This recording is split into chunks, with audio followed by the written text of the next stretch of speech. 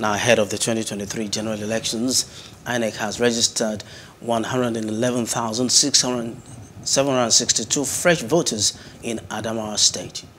Resident Electoral Commissioner in charge of Adamawa State, Barrister Kasim Gaidam, announced the development, stressing that 83,395 have completed the registration.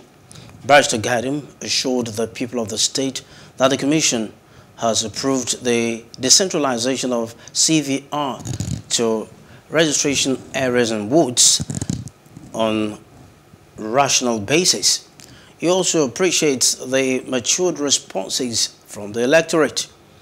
The RSA, however, advised those yet to register to do so, as the CVR will be suspended around June, preparatory to processing data in readiness for the elections.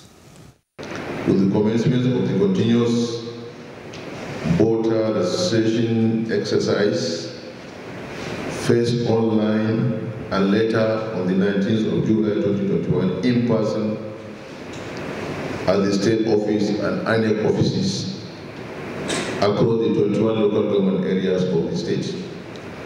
As at 7th March 2022, a total of 111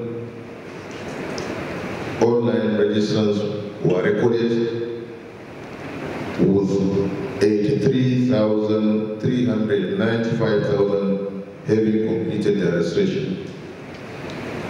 Other milestones recorded include 2,983 reviews, 9,512 information updates, 14,000 transfers, 3,427 PVC collections. With the commencement. Hello, hope you enjoyed the news. Please do subscribe to our YouTube channel and don't forget to hit the notification button so you get notified about fresh news updates.